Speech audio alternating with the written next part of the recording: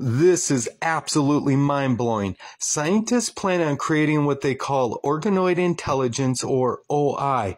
The researchers will attempt to grow clumps of brain cells in a dish and then create the technology needed to transform these clumps of brain cells into powerful computers, which will be a new biotechnology.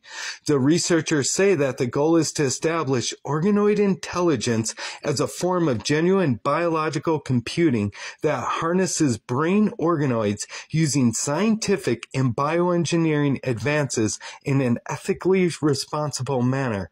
First, the researchers grow small collections of brain cells in a dish from samples of human tissue. Because organoids are self-organized 3D tissue, the researchers hope to use these brain cells in place of standard silicon computer chips. Because of the three-dimensional nature of organoids, this will allow the neurons to create significantly more connections.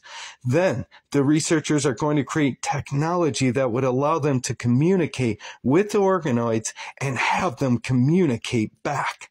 This would not only allow researchers to tap into the brain's ability to store information and learning capabilities, but they could also give researchers insight into patients suffering from neural disorders such as Alzheimer's disease. They could also investigate various genetic factors, medicines, and toxins' influence on these neurological disorders.